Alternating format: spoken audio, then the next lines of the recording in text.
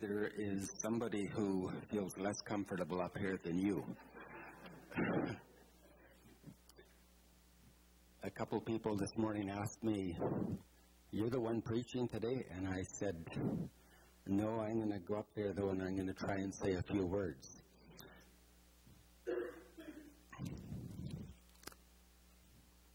When I was in about grade 2, I think it was, I lived in a small town, and there was only 2 rooms in the school, grades 1 to 6 and 7 to 12. And we had a public speaking day. And I had a little poem I was supposed to say. It was about, I forget the exact words, but it was about the dog that barks and the cat that meows, and we get wool from the lamb to make our sweater. And I was so nervous I got it all mixed up, and I talked about the dog that was meowing, and we got the wool from the cat. My poor mother was mortified. So I hope you are not mortified. So this morning I want to talk a little bit about Cuba and a little bit about giving. And I am not going to be talking about money, or very little anyways, or about tithing, a different type of giving.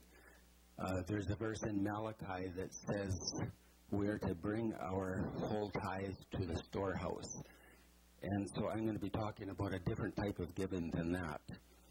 I'm going to be speaking a little bit later from Galatians 6, which talks about how we are to share our burdens with each other. And we already, Barry mentioned that this morning, how everybody participated and how he appreciated the people in the church. And that's more of the type of giving that I want to be talking about this morning. I looked on the internet trying to find a joke about giving, and I didn't really find anything, but I did find a story about this guy who his wife says, "Dear, could you hand me my chapstick for my lips?" And he says, "I accidentally handed her a glue stick, and she hasn't talked to me since."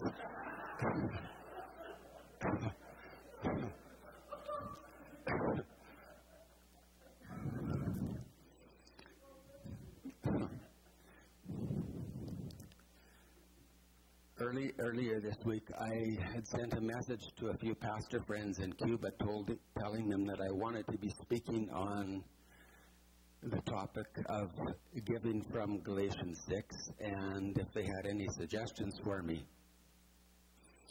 The one pastor, I think, was a little concerned, and he told me, was making sure that I wasn't giving the impression that our salvation is based on giving. It isn't. Our salvation is based on what Christ did for us, and not what our actions are. And as I was preparing what I was going to say today, I became more and more convinced of the importance of the type of giving that I'm going to be talking about, and participating and helping others within our own church community and others around us. There is a verse from James chapter 1, and it talks about pure religion. At one time I would have thought there isn't such a thing as pure religion. This verse says, from James 1:27, "Religion that our God Father accepts as pure and faultless as this, to look after orphans and widows in their distress, and to keep oneself from being polluted by the world." And so that's what I want to be speaking about, is how we can help each other. So I'm trying to, Curtis had asked if I would share a little bit about that, and also share about my recent trip to Cuba. So I'm going to start by showing some pictures from Cuba. Some of them are just for fun pictures, and some more on the topic of how we as believers can help each other and share each other's burdens. So this is just a typical street in Cuba. A lot of pictures like this. This was early in the morning before there was much going on, but normally streets like this, you'll see them filled with bicycle taxis, horse-drawn carriages, and so on, and some automobiles also. The next picture is Claysum. That is a live gecko on his ear. And he is married to Ho Chi last summer. The next picture. Ho Chi she adopted me as her grandfather, and last summer Cheryl and I went to her wedding. I had the honor of bringing her to the wedding ceremony as her grandfather. The next picture. This is going into a store in Cuba. You hand in your list of what you want. The guy behind the counter measures out a pound of beans, a little bit of oil there, pound of sugar, and so on. And I think I mentioned this in church a few weeks ago, but the lady I went with to this store, they were allowed 5 eggs for the month. And so that was on her list also. There was 3 people in her family, and she got 15 eggs, and that had to last them for the whole month. The next picture. This is how you cut grass in Cuba. I didn't see any lawnmowers, but I did see people with machetes cutting grass. A lot of these people, this particular fellow is disabled. He can't speak. And a lot of the disabled people, they get allowance, I guess, from the government, which is 7 Cuban dollars a month. That's about 10 Canadian dollars a month is what they get to live on. And I think what he made an extra $3 a month for cutting grass. The next picture. This is who I really love in Cuba, is the kids. The next picture is just a couple more kids. And the next picture. This is Dr. Lomi. And I spent the first couple nights at her house, her and her husband. And the one day there. She had asked if I could bring one thing in a bottle of perfume. And you'll see deodorant here. People in Cuba, that's one thing that everybody asks for almost is deodorant. We took from the church here, somebody had donated lots of different bandages. Somebody else had donated Tylenol and different things. Back here, you can't see it, but there was a laptop that somebody had given for her church. And I think somebody here will recognize the purse that somebody had given. Dr. Lomi, she, besides being a doctor, she has a church in her house. And she does ministry to children's hospital with sick children. She does prison ministry. She contacted me a few days ago saying on Friday of last week, she had worked a 24-hour shift, and that's what they do there, the doctors, for some reason. They work 24-hour shifts. And she had a 7-year-old child that was brought into her hospital.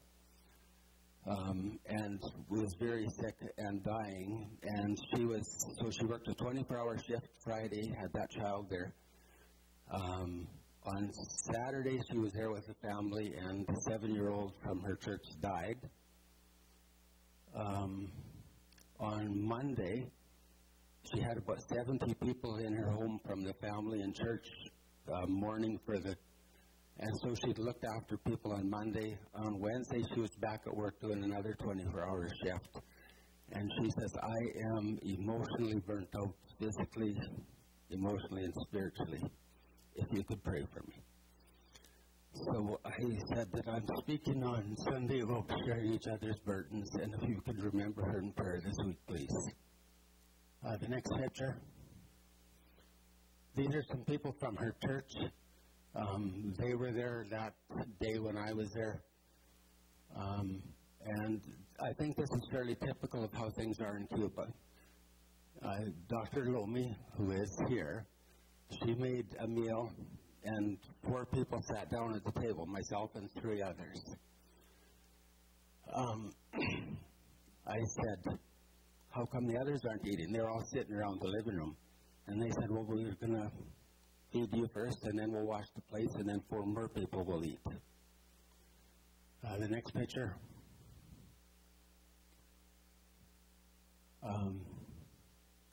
These are nieces of Dr. Lomi, actually. And I met her, actually, because I had met her brother first, who is a pastor of a church in a different town. So it's their dad, who I originally was chatting with. And he happened to be in Canada at the time. Dr. Lomi took me to meet these 2 girls, who is the daughters of the pastor that was in Canada at the time.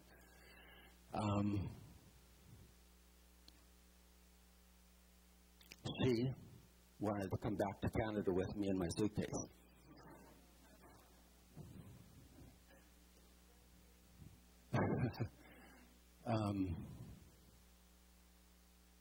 There's something else I was going to say about them, but I forget what it was. Go on to the next picture.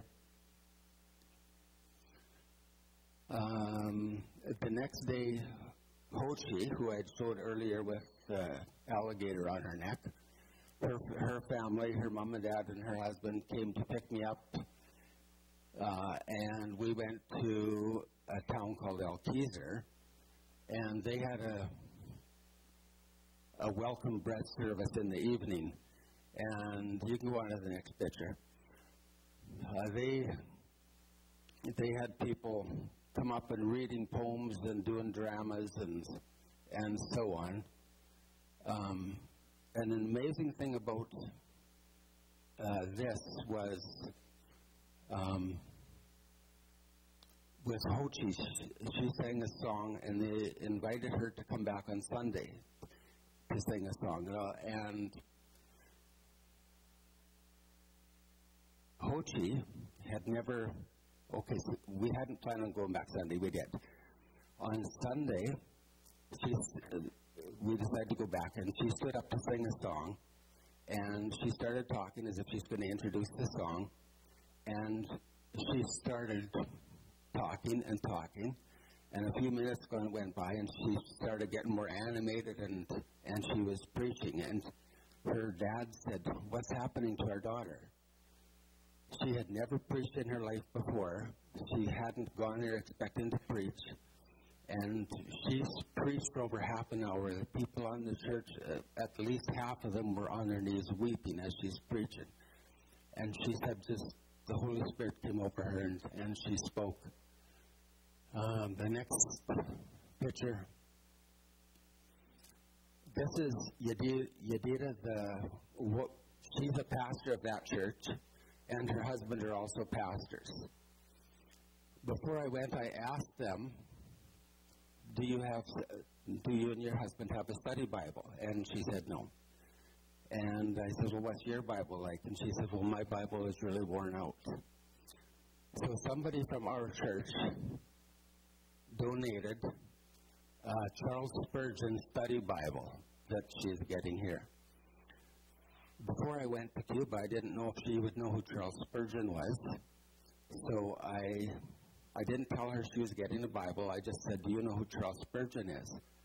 And she says, well, Charles Spurgeon, of course. She says, I've only got a few books in my library, but one of my heroes of faith is Charles Spurgeon, and I've studied about him. And so the person from our church didn't know this, but they had bought a Charles Spurgeon Bible in Spanish for her. The next one. I went to a wedding there on Saturday. This is Pastor Leonis from Havana. And the next picture, I'll talk about Pastor Leonis on another picture, but some of the things we had donated, I had taken lots of clothes, medicines for different people. Another thing that I showed that was on the table I didn't point out was the stethoscope for Dr. Lomi. Somebody had bought a really nice stethoscope for her. What this girl has on here is little earrings that we had taken and given a lot of the girls. We've given also a lot of necklaces and different things like that, jewelry for people. The next picture.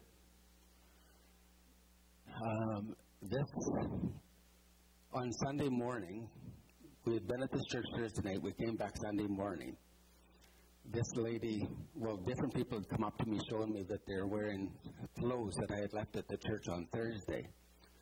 And this lady came up to me, and she had tears in her eyes, and she pulled out her strap and says, "Gracias, gracias, gracias." The next picture. This is Pastor Leone from Havana. If you look in the background of this house, you can see right through the walls. There was a couple that lived in this house. They had a baby a couple weeks ago, and he was there trying to fix up their house for them a little bit and putting up cardboard on the walls just to help keep the wind out.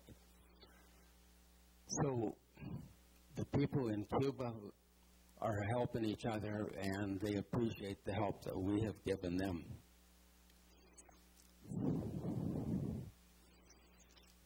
Galatians 6.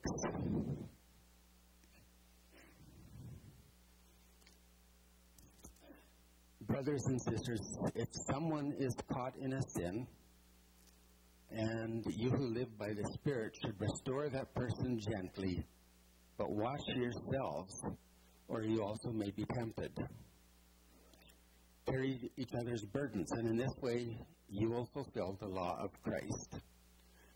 If anyone thinks they are something when they are not, they deceive themselves. Each one should test their own actions. Then they can take pride in themselves alone without comparing themselves to someone else. For each one should carry their own load. Nevertheless, the one who receives instruction in the Word should share all good things with their instructor. Do not be deceived. God cannot be mocked.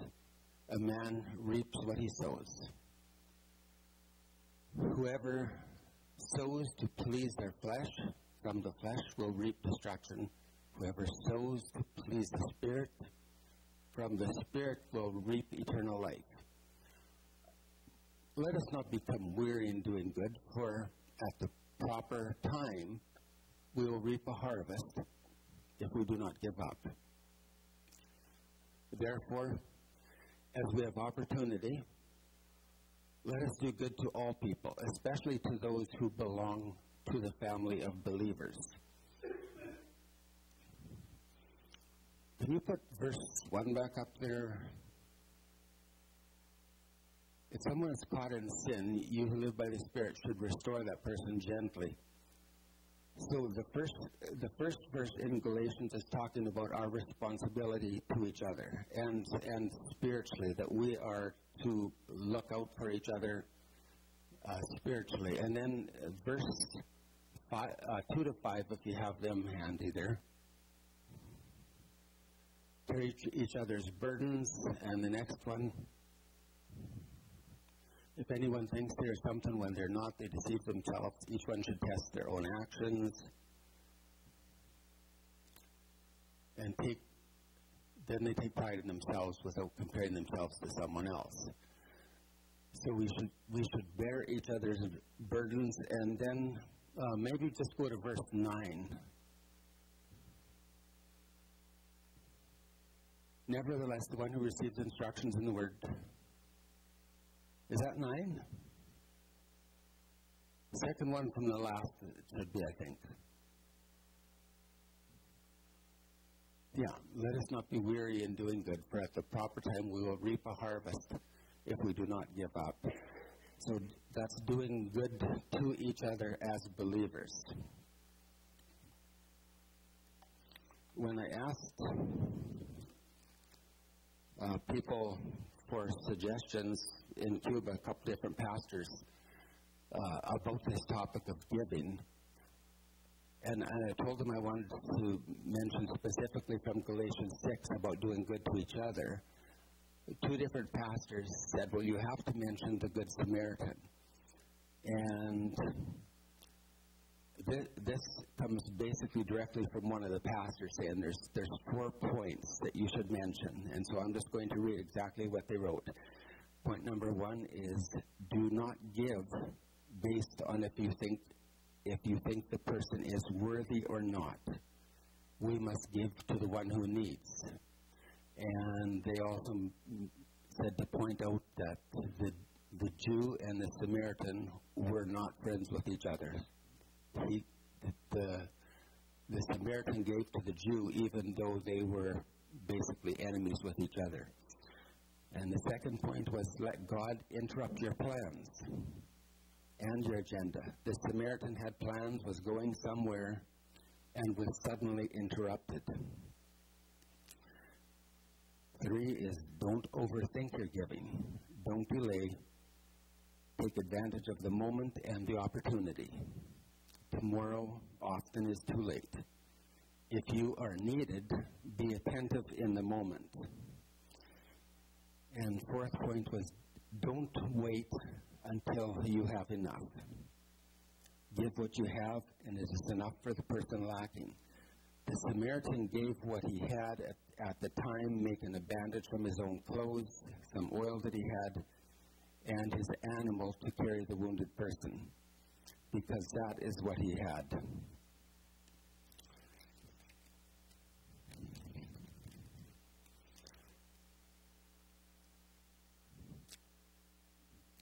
A father took his son for a long walk in the woods.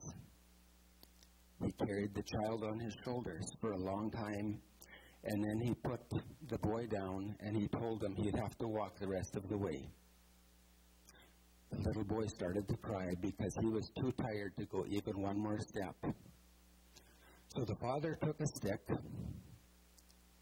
he cleaned it so there's no splinters, and when he finished, he said, "Look, my son, you have a horse to take you home."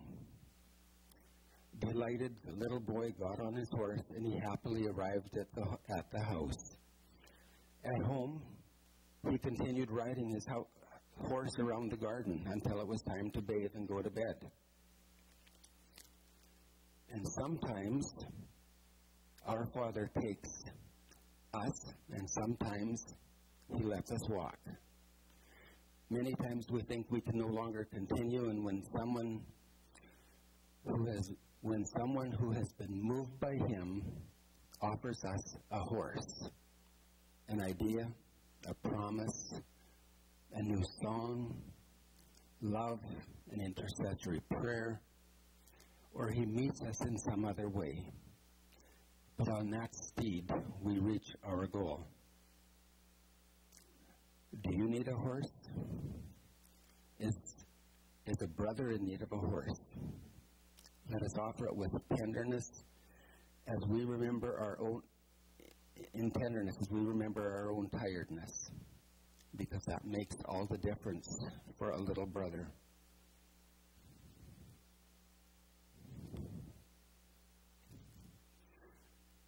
From Matthew,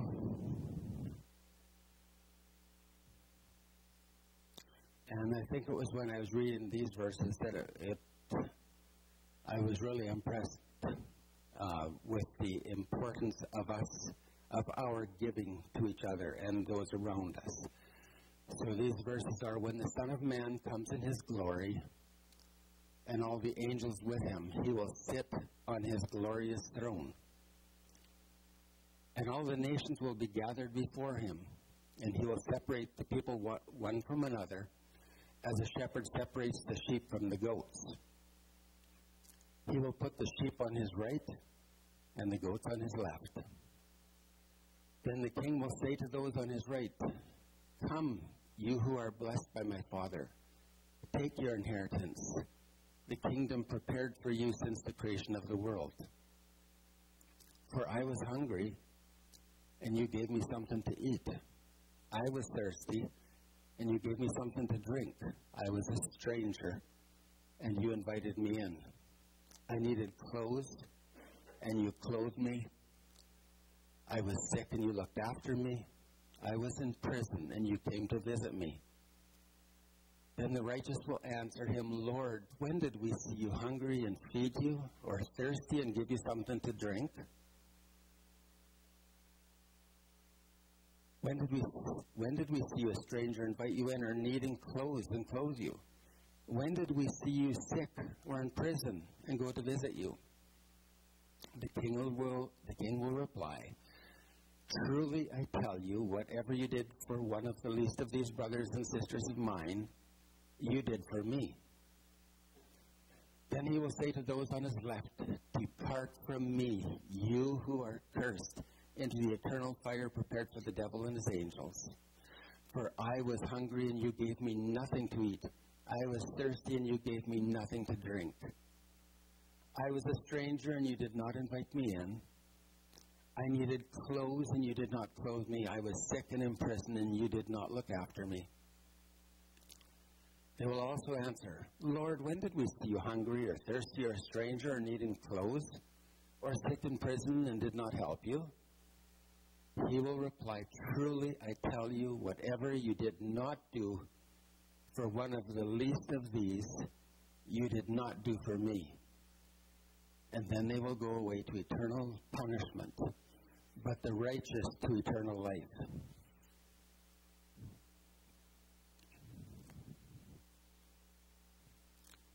A verse from Acts 20, verse 35 says,